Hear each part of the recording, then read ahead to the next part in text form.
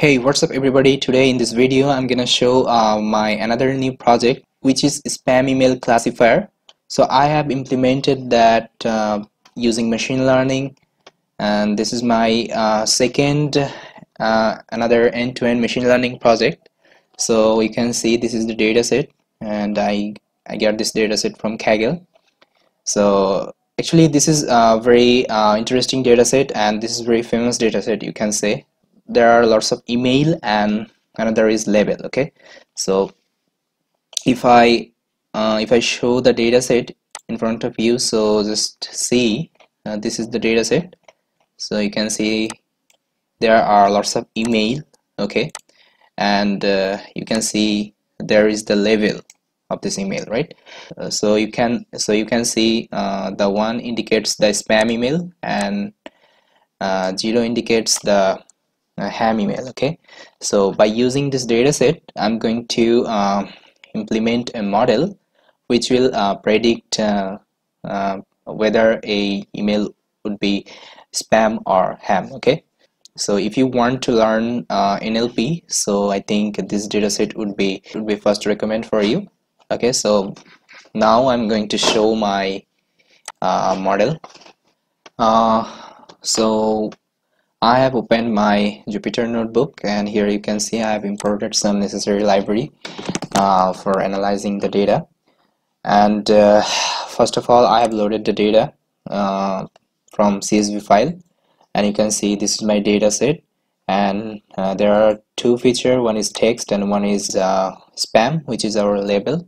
Okay, so so based on this text we have to predict whether this email spam or ham. Okay, so if I show my dataset shape, so here you can see there are 5,720 email including spam or ham, and there are two features. Okay, so if I show the first instant from my dataset, so here you can see this is email. Okay, and I think this is a spam email. Okay, if you read this carefully, so I think you will understand it would be a spam email. Okay, let it go. So then I have just checked whether there is a more spam email or ham email. Okay, so you can see there are ham email more than spam email. Okay, so I have separated the dataset into two sets. One is the independent variable, and another is dependent variable, which would be our label, right?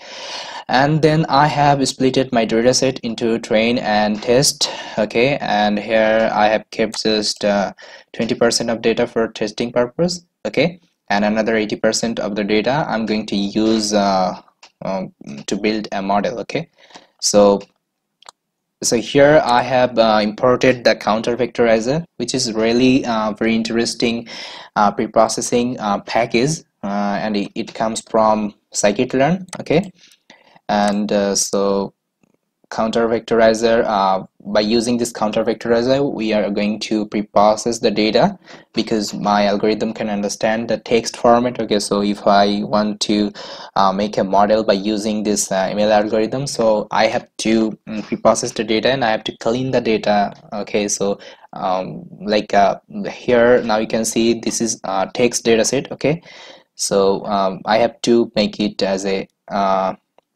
numerical data. Okay, so for that I have applied just this counter vectorizer on my dataset. Then my dataset has become you can say numerical variable. Now I can use this numerical value to predict to build my ML algorithm. Okay, so here you can see I have used the naive Bayes classifier for this problem scenario. Okay, and I have used this so then I have used this multinomial naive Bayes. Okay, so then I have made a pipeline for that. Then I have trained my dataset by using xtrain and ytrain. Then if I show my accuracy score, it was around 99%. Okay, so I can say this is really very good model, okay, for predicting whether an email would be spam or ham. Okay, I think this is very effective model, you can say. Okay, and if I show my and anyway, guys, this is my testing score. Okay, so you cannot say my model has been overfitted. Okay, because this is my testing because this is my testing score. Okay, so this is pretty much good. Actually, this dataset is pretty much good for building a model. Okay, and then I have just evaluate the model using an email, and at the last of my training model, I have I have dumped this